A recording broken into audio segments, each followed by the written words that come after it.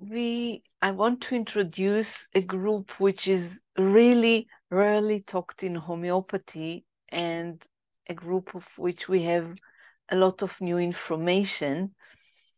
And it's a small group of the ancient plants. They resided in the very long past, and many of them has got extinct, but few of them, like the Ephedras, which one of them we use in homeopathy, but now we have a few others. The Ephedras, the Welwitschia, which a beautiful proving was done by Margit Servald, and the Gnetum, which we proved. It's a very interesting group that really doesn't look like they're connected in any way, only chemical analysis and genetic analysis show that they are related. It's a separate phylum in the Gymnosperms.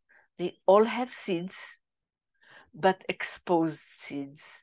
Some of them look like still retain a conifer or a cone shape in the flower and in the fruit in the beginning. And some of them has a fleshy fruit, which it doesn't allow you to recognize that they are actually gymnosperms. They are, in all of them, we have new interesting themes which relate to column 5, which is the time of the 5th day of creation, where I would say the emotional and sensual spirit is being born. That's the time where Earth prepare the emotional and desire aspect of humanity in herself. And we will see plants that still keep the knowledge of the past, still not really separate between them and the tribe, in a bit before individuation time, something retaining relationship to Eden or to the past. It is a different awareness of our time. And when a patient needs it, oftentimes we just don't know to give the remedy because we don't know this group. And some people know it. They still, they will, and also just like the conifers later, they will have maybe high awareness, but it's not related to our time. It's more related to the tribe, to connection to the family. And they have a specific split and duality, which we will later see in the flowering plants. But here it will be related to desires, to wanting, to first ability to say, I want.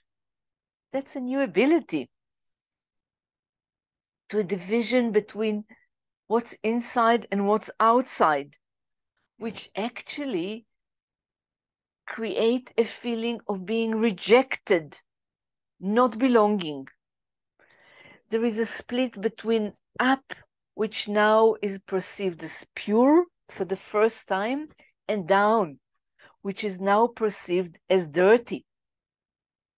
And there is a beautiful picture behind me of a woman a photographer who print a combination of humans and plants, and she allowed me to use it. And I think of it's an ancient Welwitschia and a woman, and a naked woman, and that's part of what we will see here.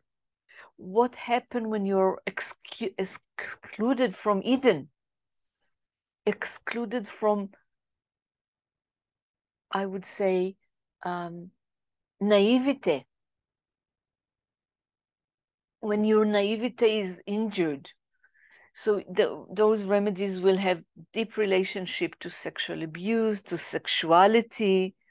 There will be some drug qualities and confusion, and a general animal-like qualities, which are in split with the higher qualities of their awareness, the fifth day. All this, and with lower body pathology, will be seen in those remedies. So the Ephedras, the Welwitschia, the Gnetum, and a general, and in the end, a general discussion of sexuality in remedies. That's what we are to expect in the next 3 meetings. Thank you very much.